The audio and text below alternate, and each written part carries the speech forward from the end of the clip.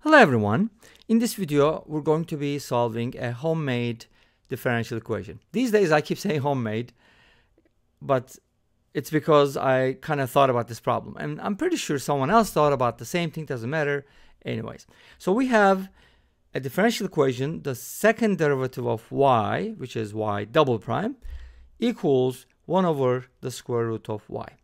Y is a function of x, and we're going to try to solve for y, which is finding an expression for y in terms of x. Make sense?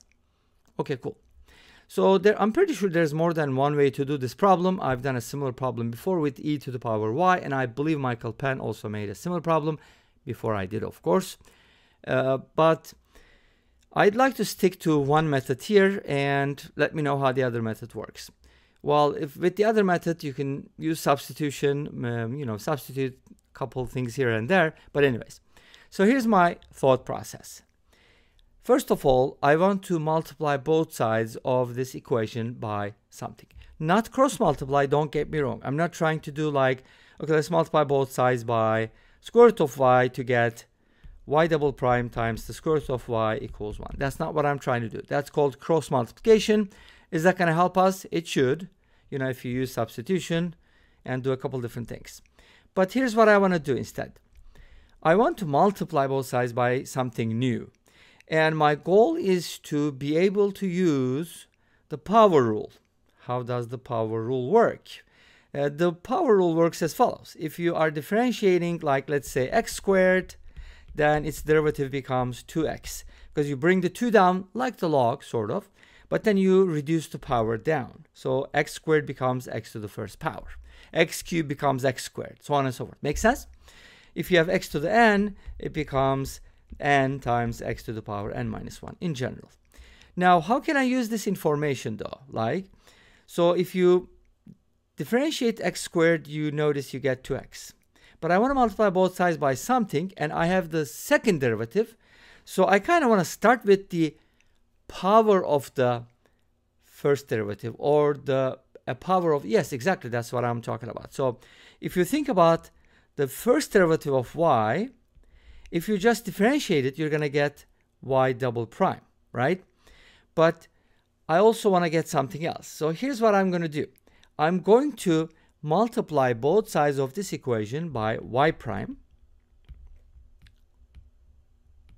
because this is good for two reasons at least.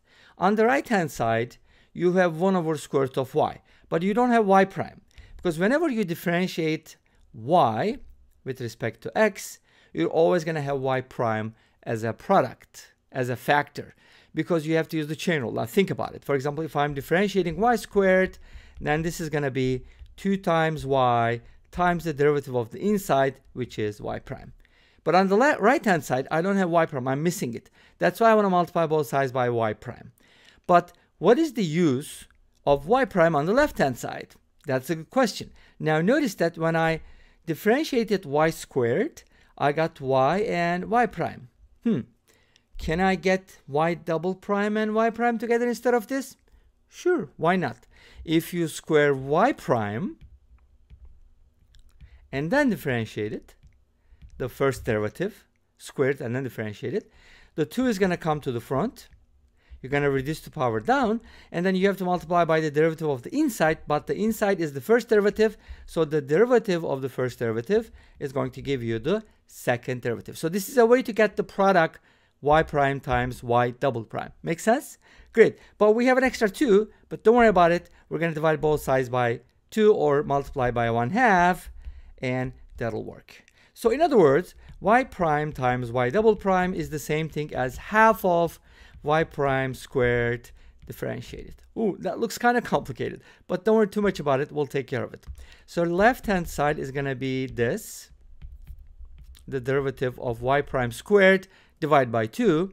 And on the right-hand side, I have 1 over square root of y times y prime. Now, what is the derivative of square root of y? Think about it. That is y prime divided by 2 square root of y. So I'm missing a 2 here, but that can be done.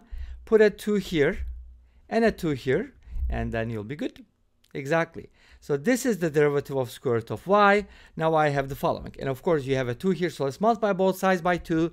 We get y prime squared differentiated equals 4 times the derivative of square root of y. For this reason, I got square root of y differentiated. Make sense? I hope it does. Again, I'm using the chain rule in the opposite direction, so I'm kind of unchaining things. Make sense? Great. Now this is really, really good. Why?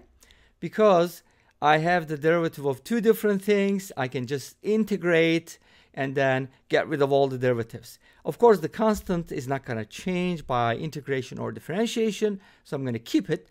But what is the integral of y prime squared, the derivative of y prime squared? Of course, it's y prime squared. What is the derivative of square root of y?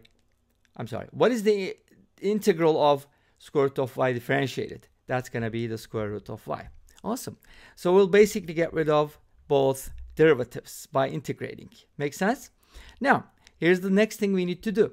We have square on the left. We don't have it on the right. We need to linearize this. Okay, that's the term, I guess, right? This is not linear.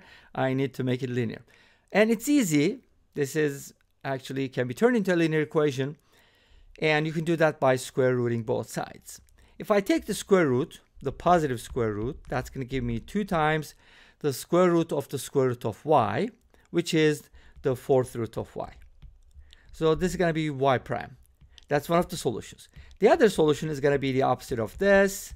So if you want, you can put a plus minus sign in front of it. But rather than that, I'm just going to go ahead and take this and work with it. The other one is going to be similar, left as an exercise for the reader. Don't you hate that expression? I did hate it at the time. Anyway, so this is y prime. We got to find y. How do you find it? Let's go ahead and write the y prime as dy over dx. Notice that we kind of have to separate the variables, and there's no x in it. This is y. That's why you have to be careful. Some people might be saying, hey, I'll just integrate y to the power 1/4, and then by power rule, it's just going to be y to the power 5/4 divided by 5/4. No. Y is the dependent variable. X is independent variable. Well, we don't have x. So that's why we got to separate the variables like this. And I'm going to keep the 2 on the right-hand side. And then we're going to integrate with respect to x. Okay? Cool, cool. Now, let's go ahead and integrate both sides. If we actually, I shouldn't say respect to x. Whatever the variable is, we're going to integrate with respect to that. So when you integrate both sides here, first of all, notice this is y to the power negative 1/4 dy. And this is just the integral of 2. That's easy.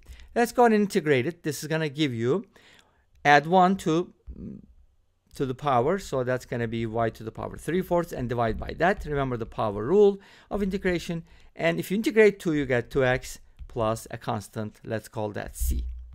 Let's multiply both sides by 3/4. That's going to give me 3/2 of x plus 3/4c. But 3/4c is a constant. If c is a constant, then I can go ahead and just replace it with another constant, which is k. And now I have y to the power 3/4, which means the 4th root of y cubed. Let's go ahead and raise both sides to the 4th power. We're going to get this. And then let's cube root both sides, and we're going to get the following. Let's just write it as a rational exponent with 4/3. Make sense? That is the answer. Now, if you plug this in, you're going to see that it works. And this brings us to the end of this video. Thank you for watching. I hope you enjoyed it. Please let me know. Don't forget to comment, like, and subscribe. I'll see you next time with another video. Until then, be safe, take care, and bye-bye.